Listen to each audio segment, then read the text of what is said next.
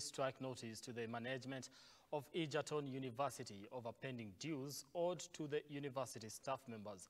UASU says if by the 17th of October all dues owed to the staff members are not settled in full, they will stop offering teaching services. They also want all CBA entered by their employers renegotiated and harmonized into one to ensure all members are paid on similar grounds.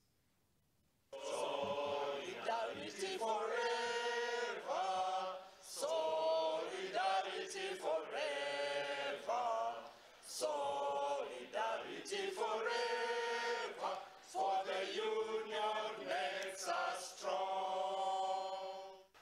As a union, we have resolved that we are not going to sit back and watch our colleagues from Egerton University continuing to earn 57% of salary that is due to them.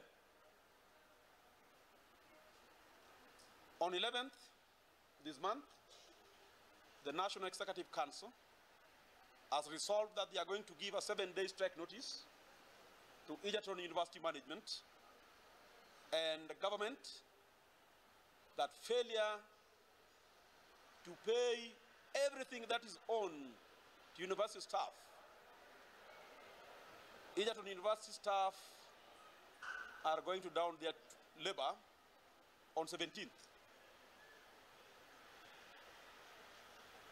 And if they are not careful, it will cascade to all universities.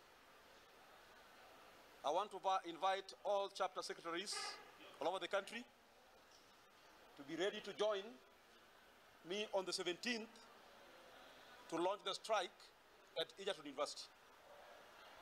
So within the 7 days, from 11th to 16th, midnight, solve all the issues you have with Egerton University dons.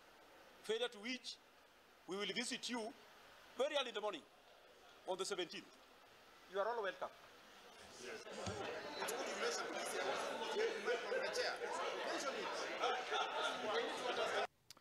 Right now, a middle-aged man was brutally murdered in his house in